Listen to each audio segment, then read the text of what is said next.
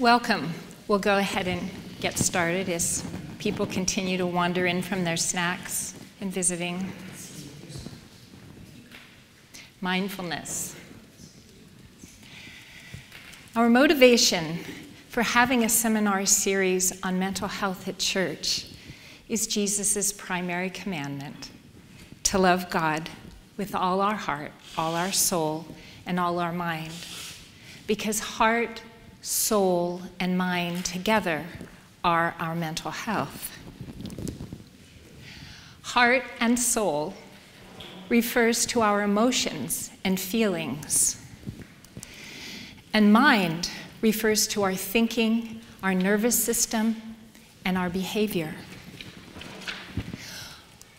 We've looked at mental health as a spectrum that we're all always moving along, from mental health to mental health illness and problems.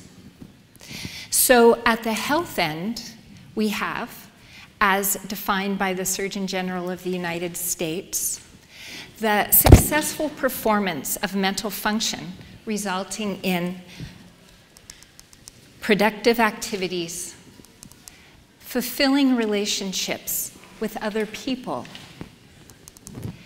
and the ability to adapt to change and cope with adversity, which equals a healthy heart, soul, and mind.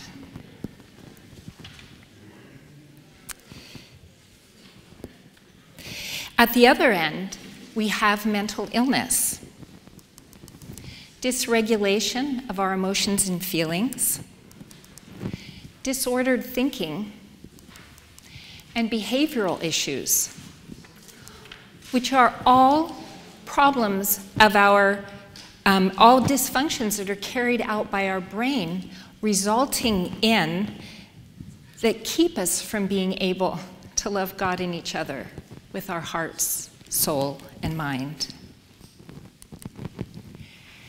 We look specifically at heart and soul in our seminar on emotional literacy, defining emotions and feelings, their role in mental health, and how psychotherapy and psychiatry work to heal emotions that are dysregulated.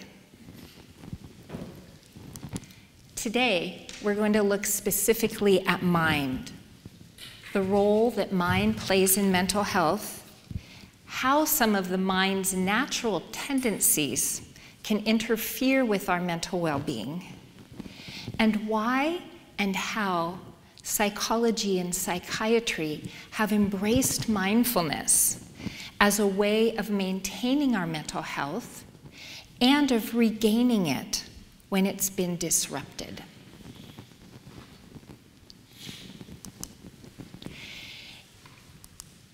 In Paul's letter to the Romans, he says, "Do not conform to the patterns of this world, but be transformed by the renewing of your mind."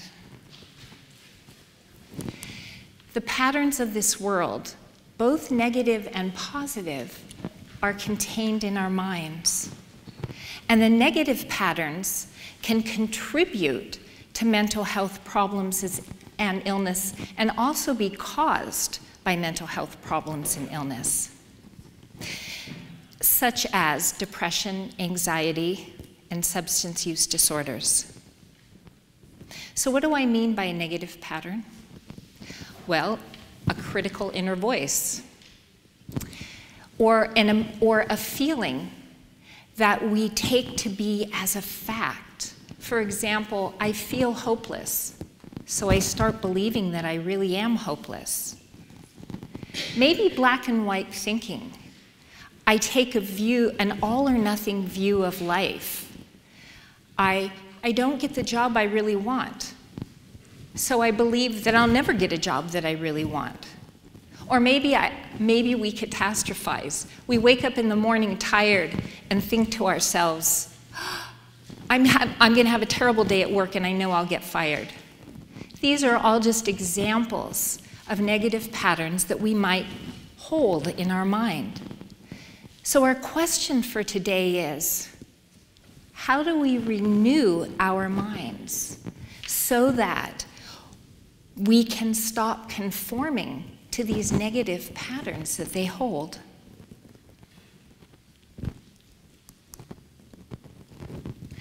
The psalmist says, "Be still and know that I am God." In Jesus' Sermon on the Mount, he says, when you pray, go to your inner room, close the door, and pray to your Father in secret. The inner room is inside our mind, and closing the door is shutting out distractions.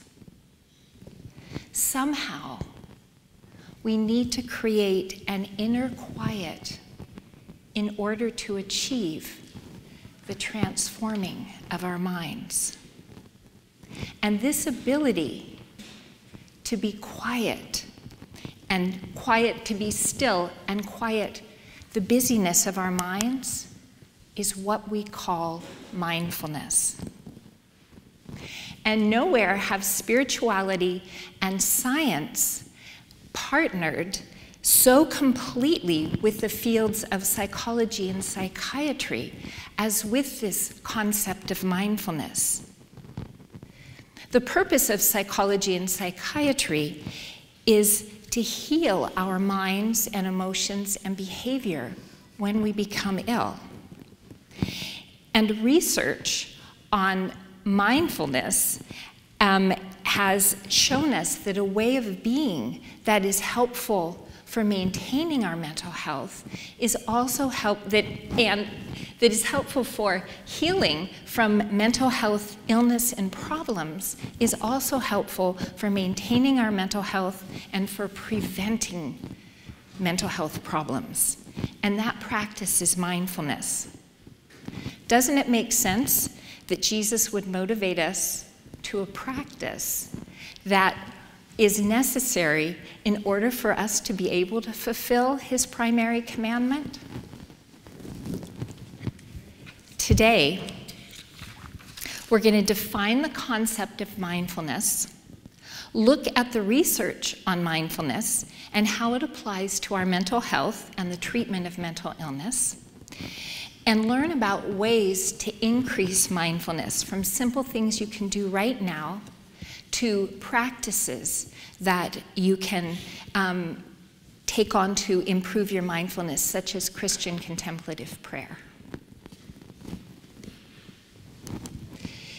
In public discourse today, you'll hear mindfulness used a couple different ways. Sometimes it's used to talk about the concept of mindfulness, and other times it's used to refer to practices, mindfulness practices, such as meditation. When we talk about mindfulness today, we're going to talk about the concept of mindfulness, and we're going to use a therapeutic definition of mindfulness. By that, I mean a definition of mindfulness as it's used for improving and maintaining our mental health. So the definition we're going to use is awareness of present experience with acceptance. Sounds pretty simple, right?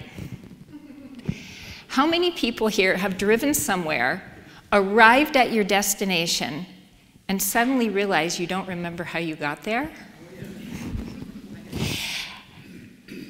Sat down with a bag of chips or a pint of ice cream or whatever your favorite snack is, and after a little while looked down and saw that it was almost gone and didn't realize it? Spilled something or broke something because of carelessness, inattention, or thinking about something else? How about listening to someone and then realizing you didn't hear a thing that they said? These are all examples of mindlessness.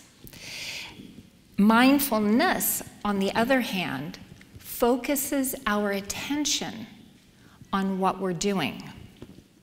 Let's look at some examples of activities where people tend to be completely mindful.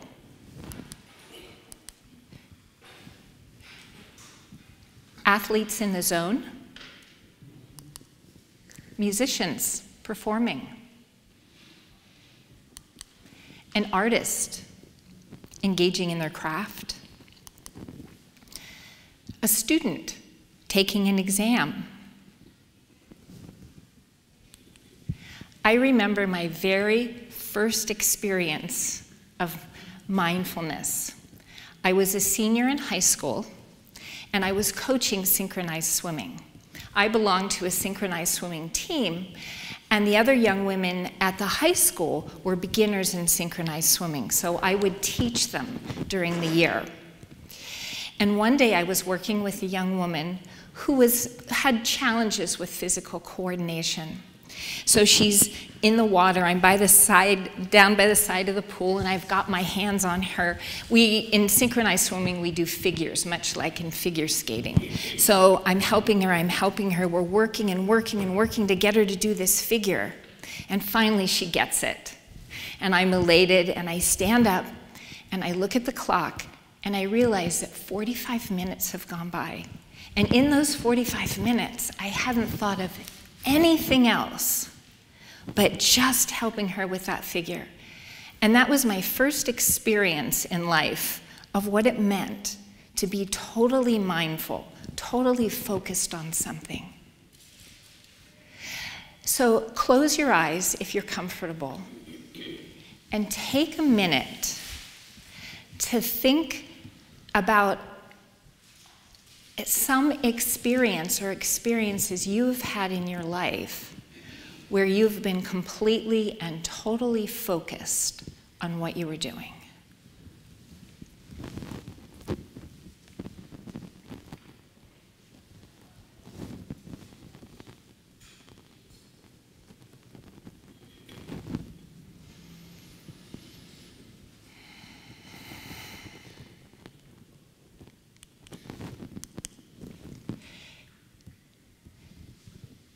So the second part of the definition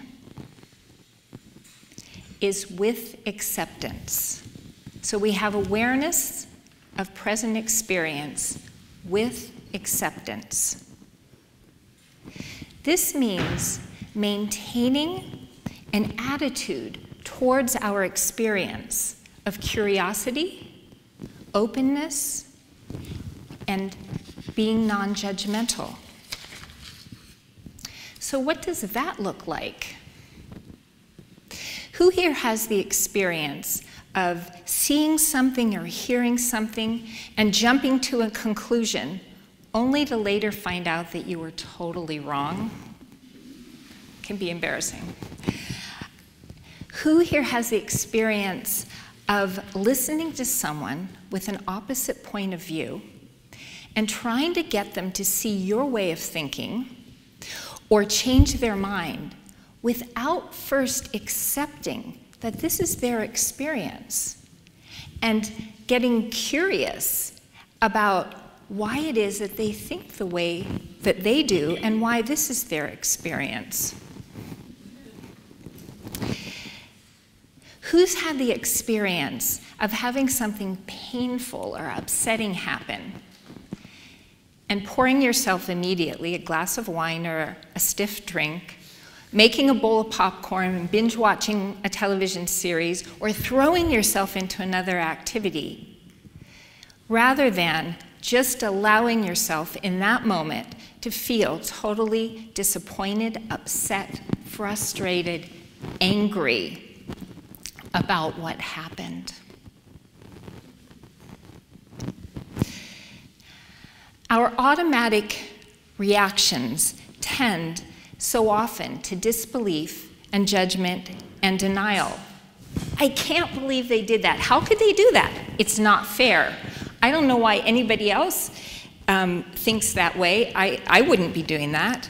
I shouldn't be feeling that way. However, it's that judgment and that disbelief and that denial, that lack of acceptance, that is what causes our suffering. Acceptance of what happened, what someone did, what someone said, how we feel, what we're thinking of our emotions, that's the first step out of suffering. No matter whether it's the suffering of a big loss or a small mistake. Acceptance isn't always easy, and sometimes we worry that acceptance is a kind of passivity. Perhaps we hear someone making a rude or inconsiderate remark, or worse. Or maybe we find out that somebody we care about is being physically abused.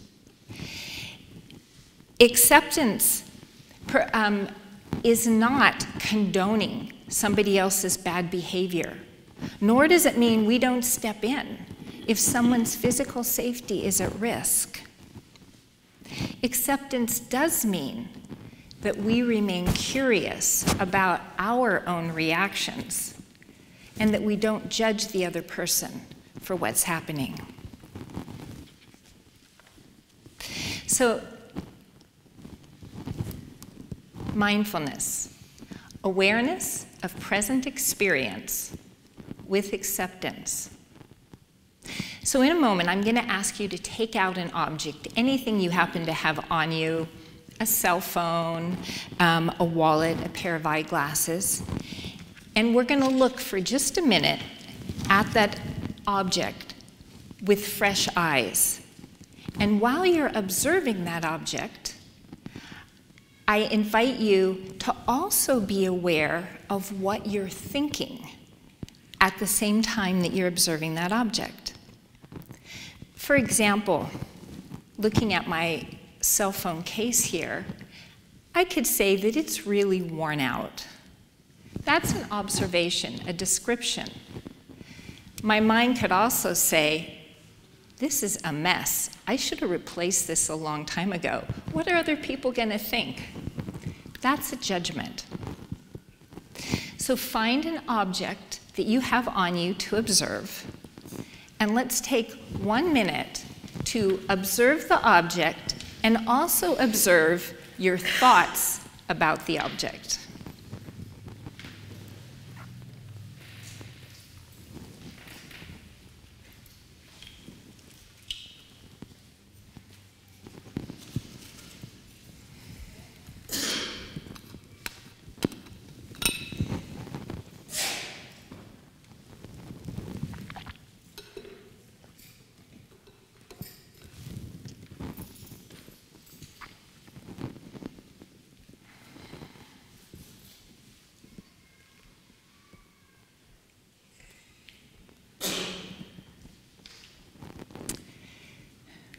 Did anyone notice any judgments?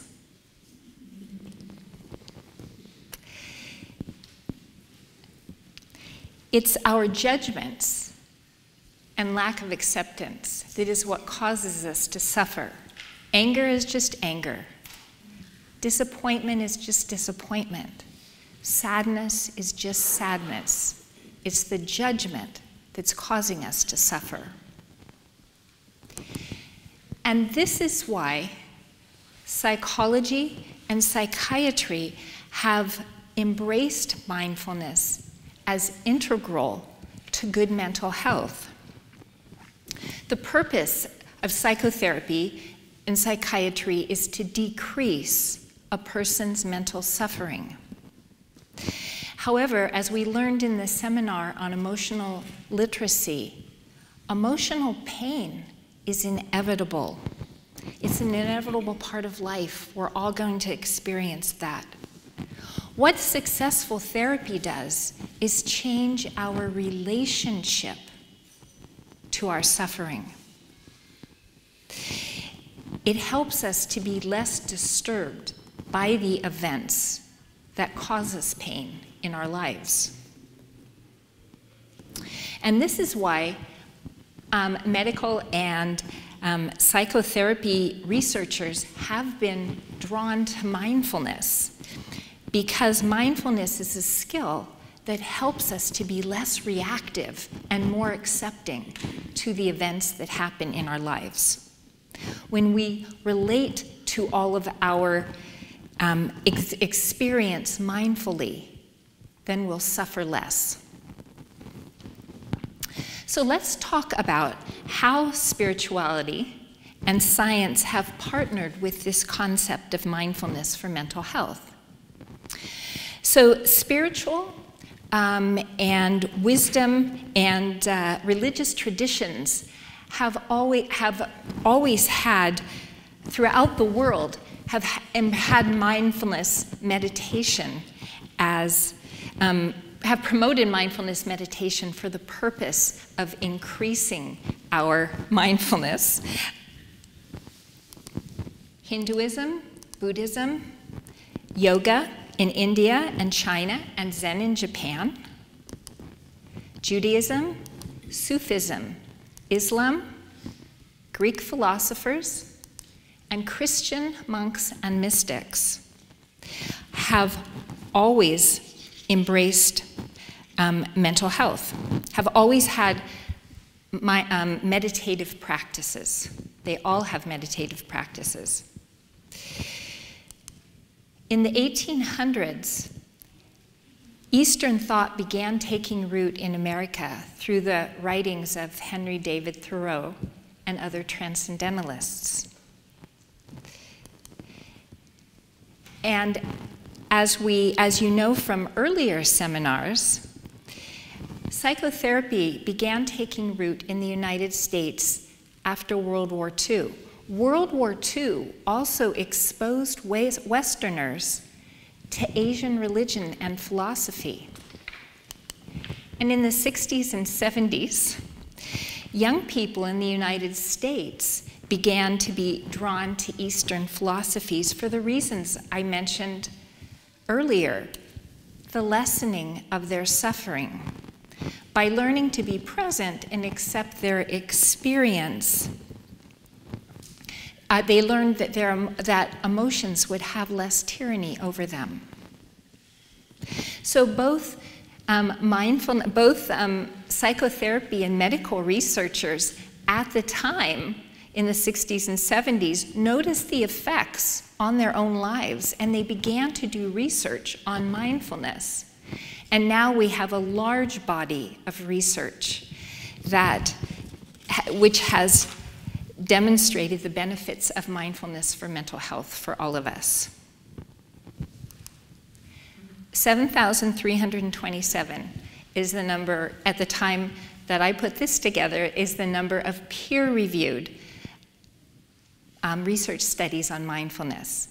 What peer-reviewed means is that when scientists do research studies in any discipline, they send them off to journals where they are reviewed by other scientists to make sure that they're valid and accurate. There's quite many more research studies than this on mindfulness, but there's this many, 7,327 peer-reviewed research articles on mindfulness. And it's important to keep in mind that most of these studies have been done with people who had some sort of mindfulness meditation practice, usually at least 4 to 8 weeks. This is to keep the research consistent. So what do those 7,327 research articles tell us? Well, from our discussion so far, you can hopefully see that mindfulness practice is the practice of controlling your attention. For example, focusing on a candle or the breath. And this improved ability to focus improves your ability to detach yourself from thoughts and emotions that may be bothering you. Why would this be important in mental health? Well, for just a minute, consider what you usually think about. Some of the time, we're focused on what's happening right now, but more often than not, we're thinking about what happened before already and what we're going to do. This, for example, People who are depressed tend to often feel regret or guilt or sadness about the past. This is a piece of music that was published in 1896, and I found examples of this piece of music all over the web. It's called "If I Could Only Blot Out the Past." And people who are anxious are afraid of what's coming in the future. Jesus knew this. Here's what he said 2,000 years ago. "Therefore, do not worry about tomorrow, for tomorrow will worry about itself. Each day has enough trouble of its own."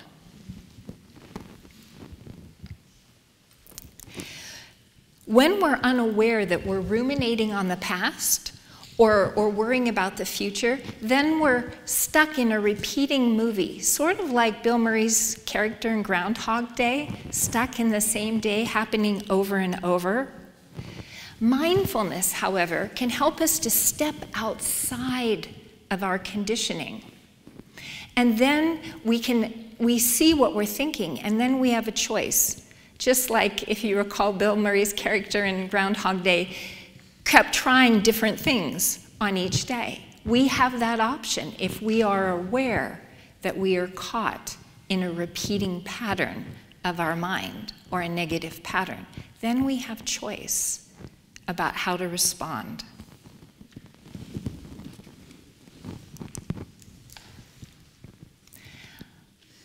A wandering mind is an unhappy mind. So our minds have a default tendency to think about the past or the future. This isn't just a bad habit we developed. This is the default of our mind. In fact, it even has a name. It's called the DMN, the Default Mode Network. And there's research to demonstrate this. So in your packet, in the very last page of the handouts, is a copy of this slide if you'd like to look at it more closely. And the way this is research on people's happiness. And the way that the information was collected was people with iPhones had an opportunity to download an app. And I think they're still collecting data. This data represents about 50,000 people who sent in responses. So they downloaded an app, and they would get texts throughout the day asking them what they're doing, how happy they are with what they're doing, and what they're thinking about, and whether it's positive or negative. So along the bottom of the slide here is a scale that goes from unhappy to happy. In the top half of this graph are activities that people are engaging in. And the size of the dot tells you how much time they spent on that activity. And down at the bottom are the time that people spent mind wandering, and whether the mind wandering was unpleasant, neutral, pleasant, or whether their minds weren't wandering at all. So as you can notice here, there's not a lot of variation in our happiness depending on what we're doing. But there's a lot of variation in our happiness depending on what we're thinking. So this is unpleasant mind wandering. This is not mind wandering. So we are actually, and this is pleasant mind wandering, so we're actually much happier when we're thinking happy thoughts, and we are happiest when we are focused and mindful and our minds aren't wandering.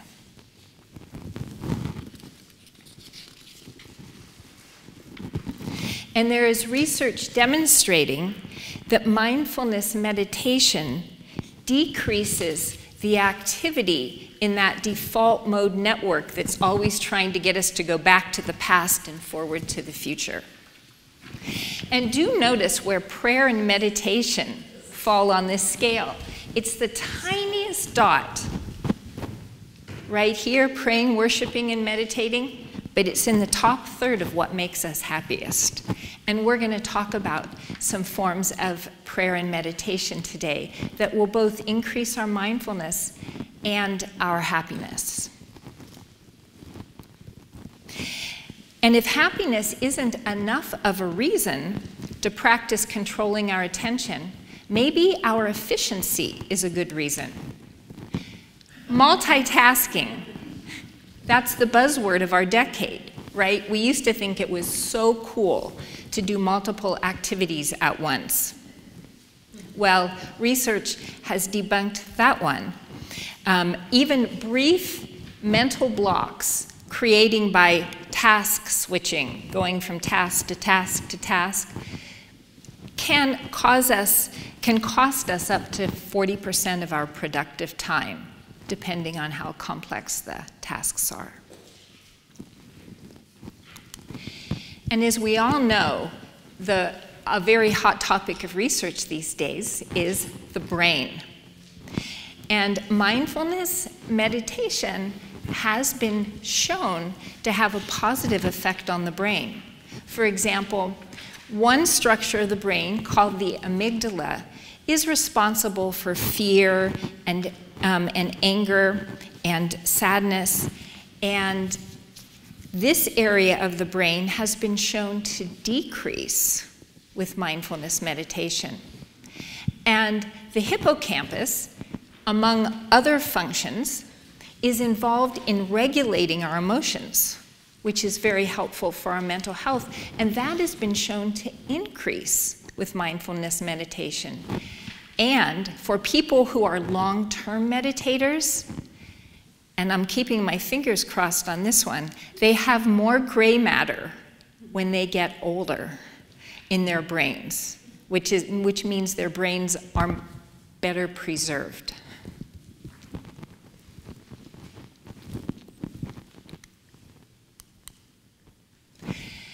So we've been talking about the research on mindfulness and the ways that mindfulness supports good mental health.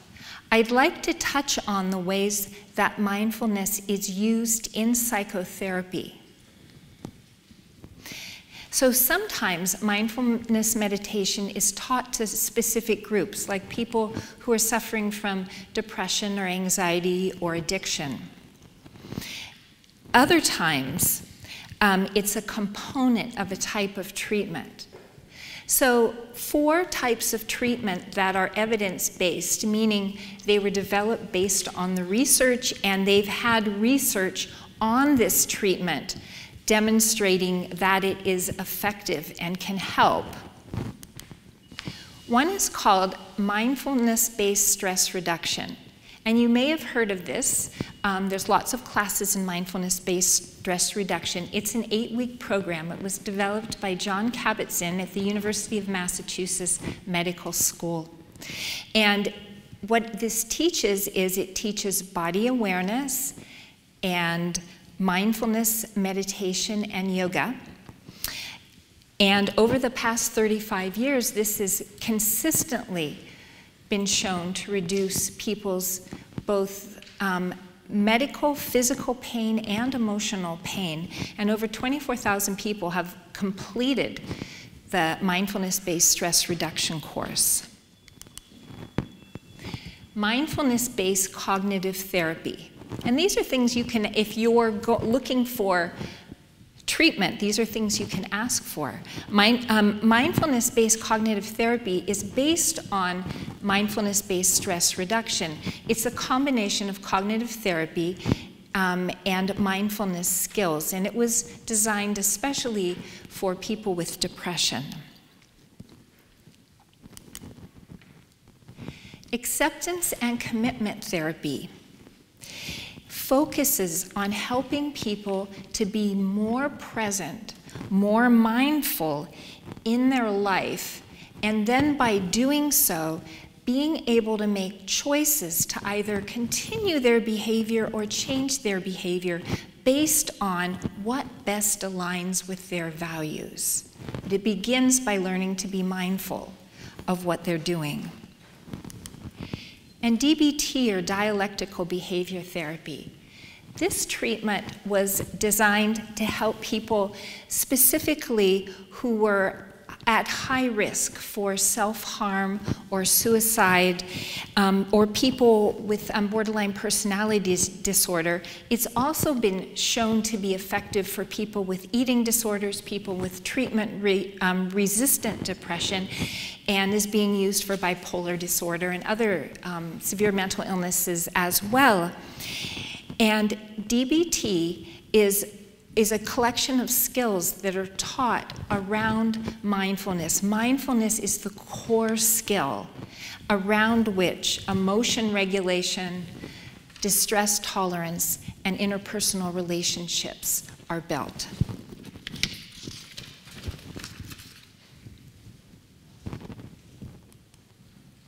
So now we're going to talk about some specific skills, some specific techniques for improving our mindfulness. Mindfulness occurs naturally in everyday life. You don't have to practice meditation in order to be mindful. I have known some very mindful people in life who never meditated. Most of us, however, are only intermittently mindful. And we can tremendously improve and increase our mindfulness by engaging in some sort of mindfulness practice. The good news is you can start applying mindfulness in your life right away. It's free. You don't have to have a teacher or a therapist. You don't have to have a prescription. And you can just try it and see if it works. And there's many teachers, organizations, structured programs, and apps you can download to help you learn and improve your mindfulness. So first I'm going to talk about meditation. There's 3 primary types of meditation. The first one is called focused attention. And focused attention is where you choose a word that makes you feel peaceful, or you watch your breathing.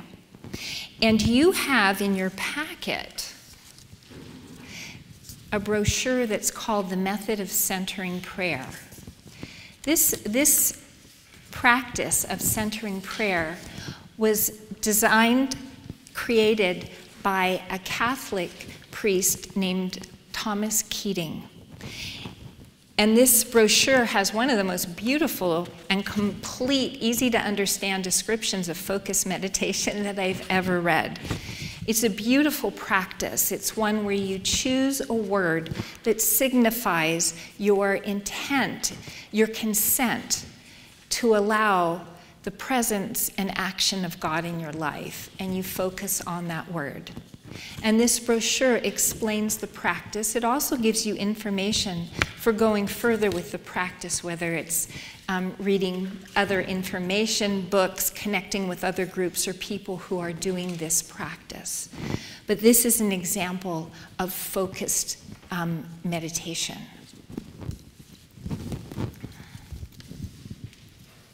Zen meditation, where you tend to focus on your breath, and transcendental meditation, which you've probably heard of, which in transcendental meditation, you focus on a mantra.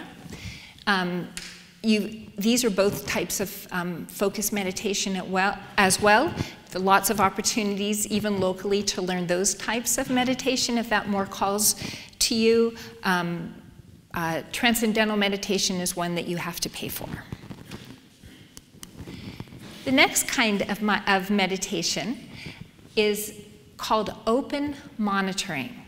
And open monitoring is being receptive to sounds, thinking, your emotions and feelings, sensations, whatever it is that is happening in the moment. Open monitoring meditation is also known as vipassana, or insight meditation. Many of you may have heard of Spirit Rock, which is a local organization and location that offers training in vipassana, or insight meditation. And here at First Church, we have 2 First Church members who have been offering training in Vipassana meditation for years. And that's Bill Coffin and Barbara McHugh.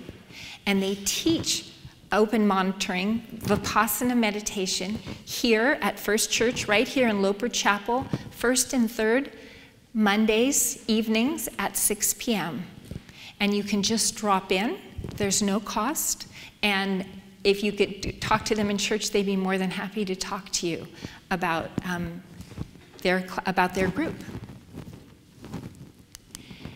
And the third kind of meditation is called loving kindness meditation. Loving kindness meditation is sort of like prayer. It's similar to prayer. You're planting seeds of goodwill towards yourself and towards others. There are many kinds of loving kindness meditation. And in recent years, 2 psychological researchers, Kristen Neff and Chris Germer, developed a form of loving kindness meditation called mindful self-compassion. They based this on the research that had been done on meditation. And another First Church member, Nancy De Niro, has completed the teacher training for mindful self-compassion, and she offers it. It's also an 8-week structured program. She offers it here at First Church. So I don't think there's a date set, but she is going to be offering it again in this coming year. Yes? And she's also going to do 1 hour of it at Camp Kaz this year. Yes. All right. Thank you. If you didn't hear that, if you go to Camp Kaz, Nancy's going to do an hour of of mindful self-compassion meditation. So you might want to check that out.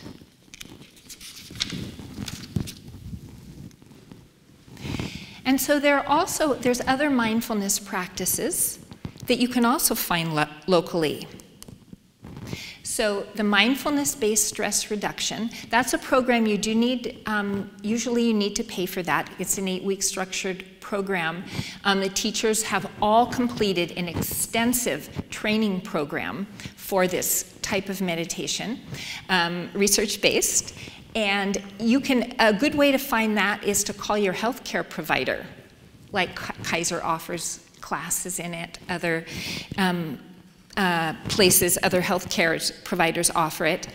And the closest guess for the number of peer-reviewed mindfulness research studies was, John? 7,000. And who guessed that? And who was the guess? Oh, I misheard. With all. With all of them.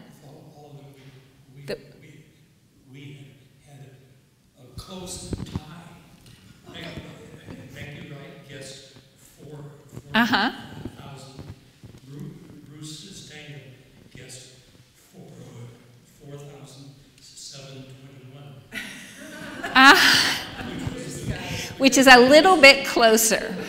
So, Bruce, we have a set of MBSR CDs that we're giving away today. So Bruce wins a set of mindfulness meditation CDs. Enjoy. So some other practices that can increase mindfulness are yoga. And you know there's yoga studios everywhere. You can take classes in your gym, classes at the Y. What yoga is a form of physical exercise with an emphasis on the breath and on mindfulness, being completely aware in every posture and movement of how you are feeling. Tai Chi, martial arts, these are movement practices with a strong mindfulness component. Ritual drumming. And on the internet, you can get some mindfulness practices. You can download some apps onto your phone. So 2 common apps that are very useful. One is called Insight Timer. That's free. And Insight Timer has thousands of meditations on it, ranging, you can program it, you can search for 5 minutes or a half an hour, or an hour, however long you want to do it. They have focus meditations, they have open monitoring, which they will probably call insight or vipassana meditations. They have loving kindness meditations. That's one way. And there's another app called Headspace. Headspace is free to start and then you pay. However, it's a different approach, and it just all depends on what works best for you. Headspace has a lot of sort of guide you through. It's more like animations and things on it to teach you. So you can check out, these can be downloaded on your smartphone and you can use them. I use Insight to time my meditations. Rather than having the buzz of my alarm go off at the end of the meditation, this way I can have a nice quiet gong. Let me know that I've completed my however minutes I'm going to meditate. So there are benefits to learning meditation in a structured program or with a teacher, because there is one downside to meditation that it's important to acknowledge and be aware of. When you begin practicing mindfulness meditation, you may become more aware of negative emotions or experiences that you've been pushing away when you get quiet and give yourself that space. So if you're having mental health issues, if looking at your emotions or feelings terrifies you, if you're having trouble regulating your emotions, if you're having any thoughts of self-harm or suicide, please check with a therapist first before you begin a mindfulness meditation practice. It may be wise for you to stabilize your emotions a bit before you begin a mindfulness meditation practice. And to help you remember,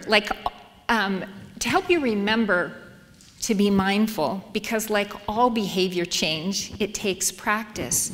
You also have in your packet an envelope with some cards. If you haven't looked inside, there are some blue cards in here. And what these have on there are the definitions of mindfulness, as we were using today, and like awareness of present moment, experience with acceptance, and also the quotes from Scripture that I was talking about today.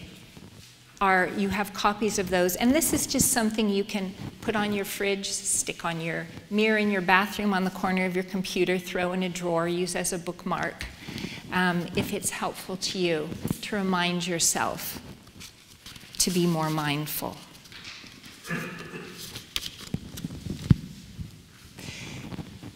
Any questions?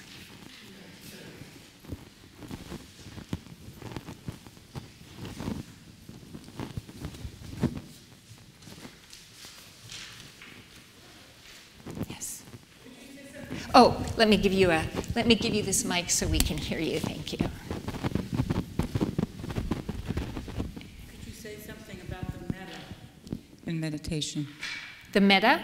The metta, yes. M-E-T-T-A? Yes.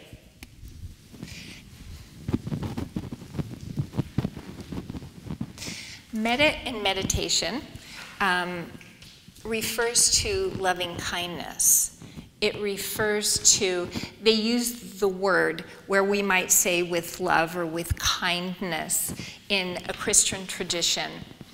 In many of the mindfulness practices, meditation practices, come from a Buddhist or an Eastern tradition, and the word that they use for kindness and loving kindness is metta. And often at the end of a meditation time when people are practicing, they will do a metta practice, and they'll send the metta, the kindness, out to everyone from their practice. Thank you. Any other questions?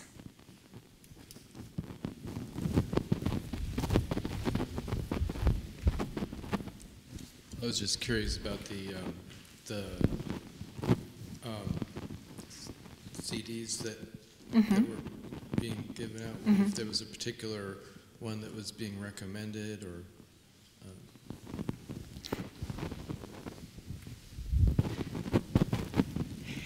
the CDs that I gave away happened to be a set an extra set that I had, and as far as he wanted to know if I was recommending MBSR, particularly mindfulness-based stress reduction.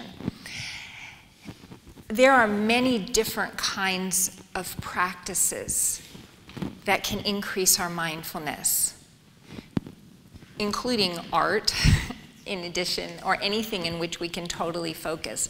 But I think it's important to find the practice that fits your temperament and your needs and where you are. And there are similar elements in all of the meditation practices. Whether it's focused or open monitoring, you'll see the same focus, like in focused meditation, whether you're focusing on a mantra, you're focusing on a candle, you're focusing on a sacred word, you're focusing on your breath, you're still focusing. And that's where the benefit comes from. So we all have different sensibilities. And so it's what calls to us, what fits my level, my comfort, what I enjoy.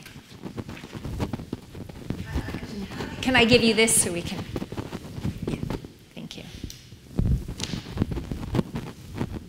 How would one go about finding out which one is the most appropriate for me in that case?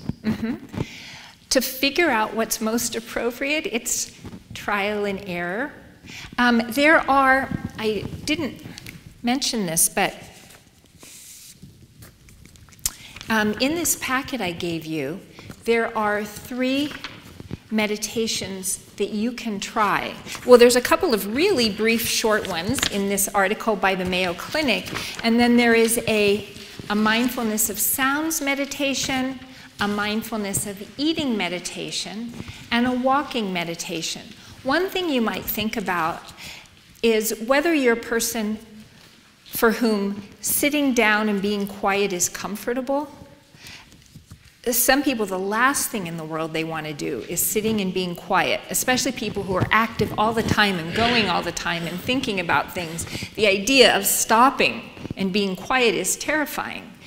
And if you're a person for whom that's the case, you might want to do something with a physical component. For example, try yoga and see how that feels, because you can get a lot of mindfulness practice from doing yoga. Or maybe Tai Chi. If you've ever walked in, by a park in the morning or something where there's a group of people doing Tai Chi, you'll notice that each person, as they move, they're completely focused on what they're doing. So or walking meditation. If you just don't like to sit still, walking meditation, you don't have to go out anywhere. Walking meditation is you're just walking very slowly. You can just be in a room. You're walking very carefully and being mindful of how you're placing your foot on the ground and how you're picking it up, and mindful of your breath, perhaps as you're walking along. So it really depends on you for what kind of practice, and it's just a matter of trying it. Yes? I'm wondering if this would work for a small group. For some small group.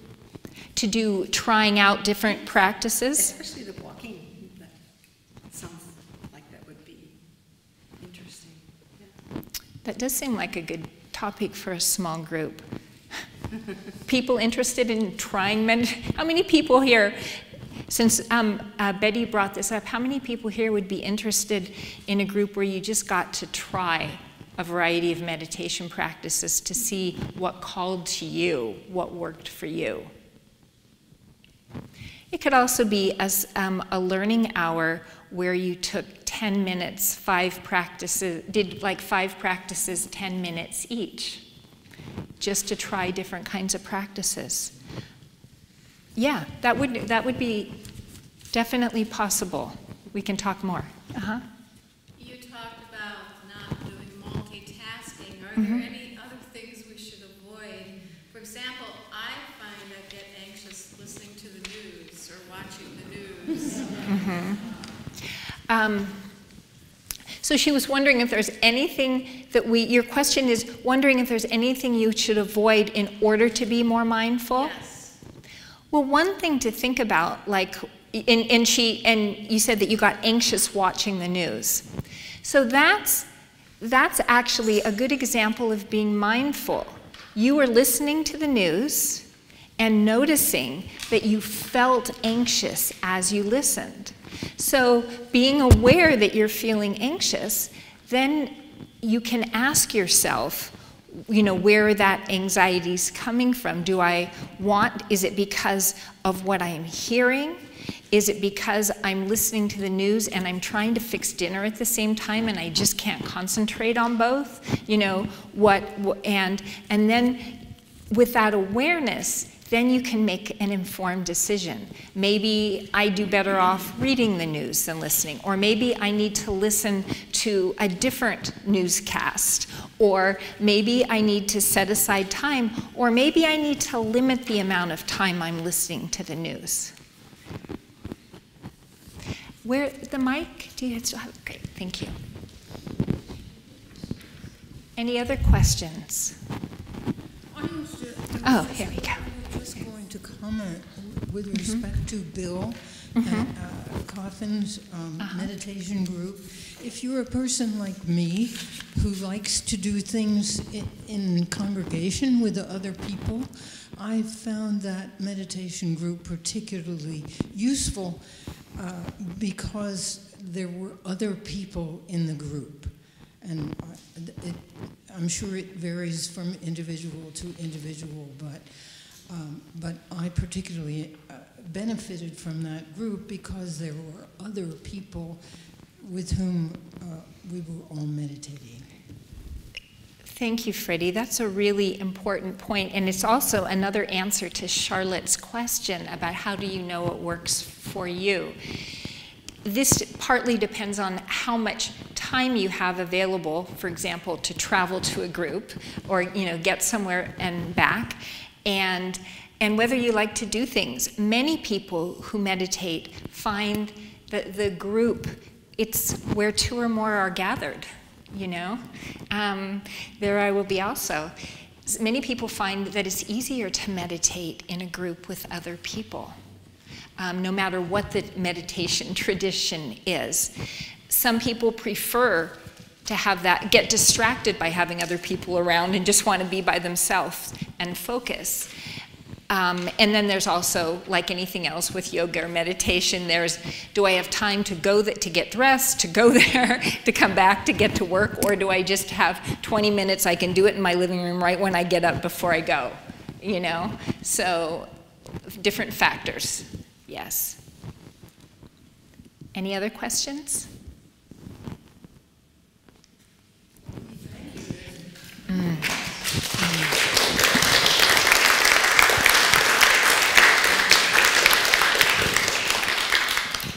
So to end, I just want to give a few thank yous to the Mental Health Ministry leadership team, to Robin Kempster for her leadership, to Molly, Rachel, Phil, and Kit, our pastors, for their support with mental health through this, and also to Bill Coffin, Barbara McHugh, and Nancy De Niro for their leadership and teaching in mindfulness. So let's end with a prayer, and then please feel free to peruse the many resources we have available. You can still check out books if you would like. Just hand them, when you're done with them, you can just give them back to Robin or me on a Sunday service, and we'll check them back in for you.